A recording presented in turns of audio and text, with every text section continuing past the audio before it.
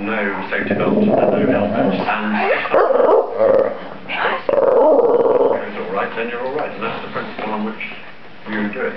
So you try to go, and it's something like 500 yards a day is what you will achieve at these transports. So you need to know in advance.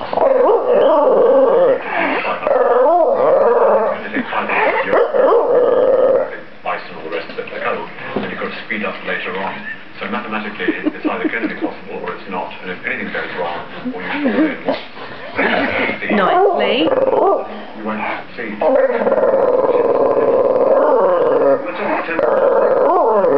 The lowest we ever went to at 6,000 feet above sea level in Antarctica was a wind chill factor of minus 122 degrees centigrade. And of course you on your own, I think it wasn't it, and not that long ago. nicely. Into an unfrozen piece of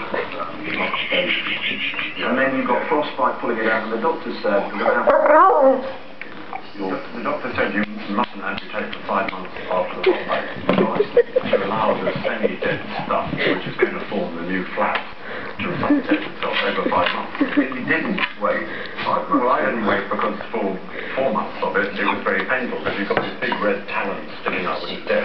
You touch it, on day to day or when sleeping. It is agonising, so I thought we'll get rid of it. I tried with the hacksaw on it. So I got a Black & Decker, and from the village I bought a micro blade. Nicely. Nicely.